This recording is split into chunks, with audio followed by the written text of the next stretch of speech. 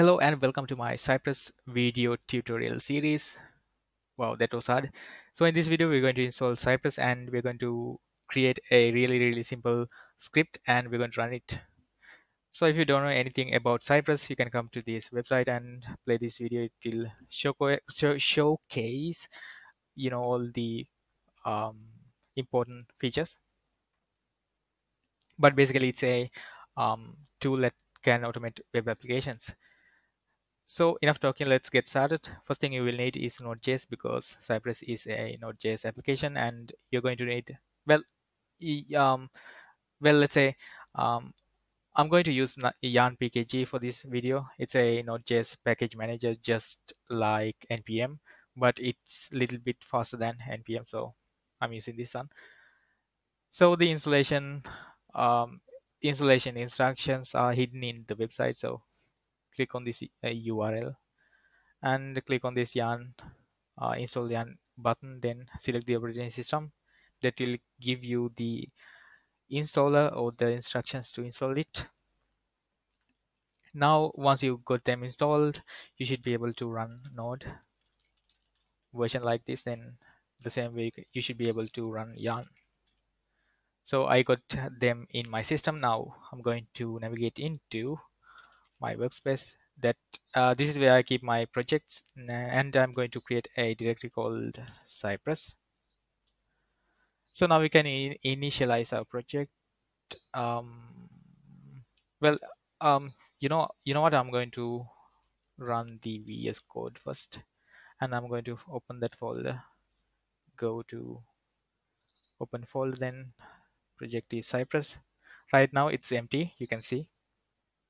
So first thing I'm going to do is I'm going to initialize my Yarn project. So run yarn init. This will ask for basic details. I'm going to use default values for them, and in the end it's going to generate this package.json file. Okay, now we got these stuff, these details in it. Now I'm going to initialize a git repository. Git is always helpful. Git init. If you don't know what git is, you probably should check that out. And in order to run git, you need to install it, uh, obviously. Okay, now I'm going to install Cypress. Run yarn add Cypress. That's a one package. That package contains all the um, automation frameworks and assertion libraries and the runtime, Cypress runtime. Okay, now we got this stuff. This directory contains all the dependencies. We don't need that to be included in the git repository, so we will ignore that in a second. And we got yarn log file. We need to include this in the project. And in package.json file, we got Cypress as a dependency now. Cool. As I said, I'm going to ignore this Node.js modules directory.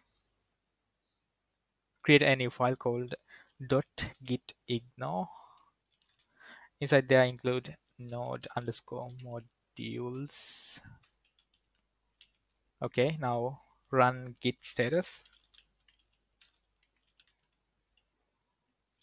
Now Git has ignored this node underscore modules directory. That's good. Now let's commit everything. Git add, git commit /m.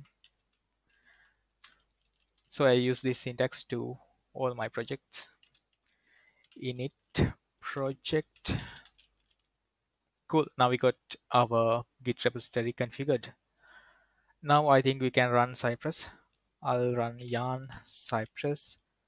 It's going to run the binary inside this node modules bin directory. This one. This is a symbolic link, by the way. Run that. So we got these commands with Cypress. In this video, I'm going to run open. That will open up a GUI window.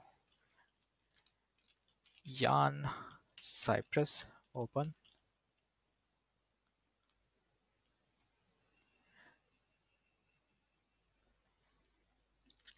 So So the first time you're going to run that command, it's going to create this directory Cypress, and it's going to generate some example scripts we can use, we can run. By the way, we got bunch of directories, but in this video we are going to focus on this integration directory. And I know I don't need all these scripts, so I'm going to copy one file directly into integration, and I'm going to delete examples directory. Wow, I just deleted the whole. Okay, let me run it again. Hopefully it will generate it again.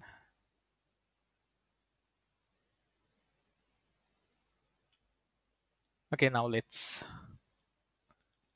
copy that one file and let's delete this examples directory.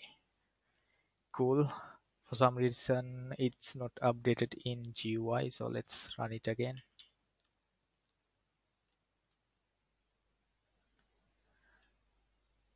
All right, now we got only one script. You can click on this to run the script, and you can select the browser here. I'm using Chromium, so when I click on this one, it's going to open up a browser window like this, and it will start executing. So I don't want to run an existing script. I will stop this and let's go back. So we are going to create a new script. Right click on this integration directory, create new file.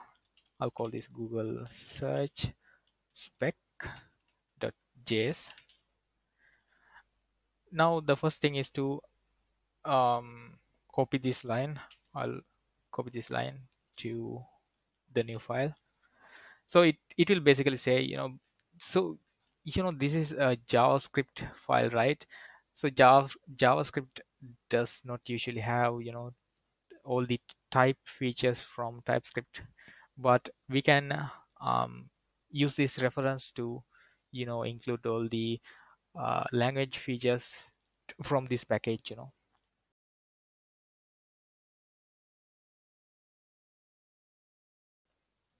So when I type cy dot, it's going to pop up all the possible methods and properties from that object. Okay, now let's describe our test. I will use this describe method. I'm going to pass the description Google search, and it's going to take anonymous function. Now I'm describing my test. It should search the CARCH the given value. Now again, it's going to take an anonymous function. Inside here I can describe my test. Okay, the first thing we are going to do is I'm going to set my resolution. By default it's messed up, so I'm using cy object. You can see the description, global variable cy, added by Cypress with all API commands. So Cypress is exposing all their APIs through this object, and I'm going to use viewport method to set my viewport. I don't know what my resolution is, 9 something 16 by 9. So yeah, this is the one.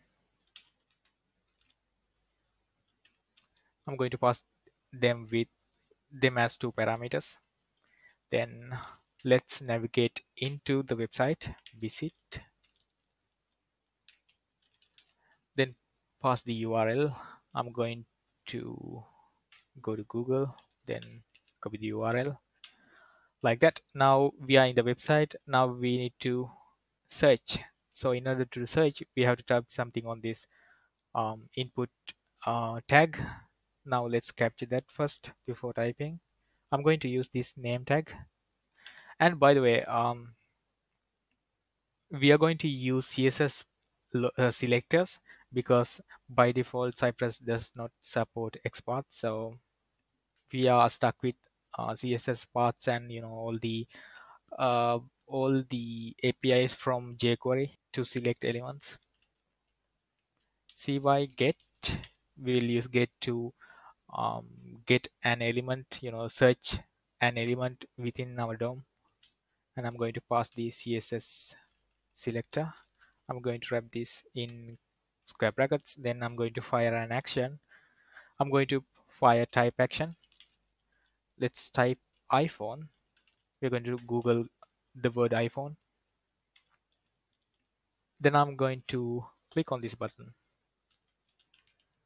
So there is a nice feature where we can basically pass the visible text to Cypress, and it's going to basically um, capture that element using that visible text.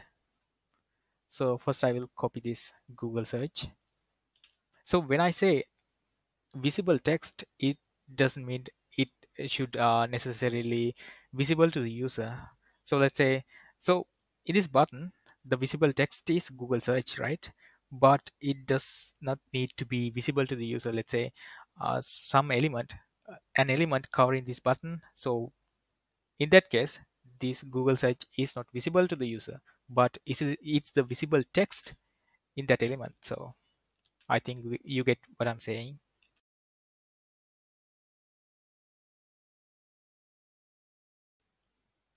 So CY contains, I'm going to use contains to search it by visible text, and I'm going to click on it.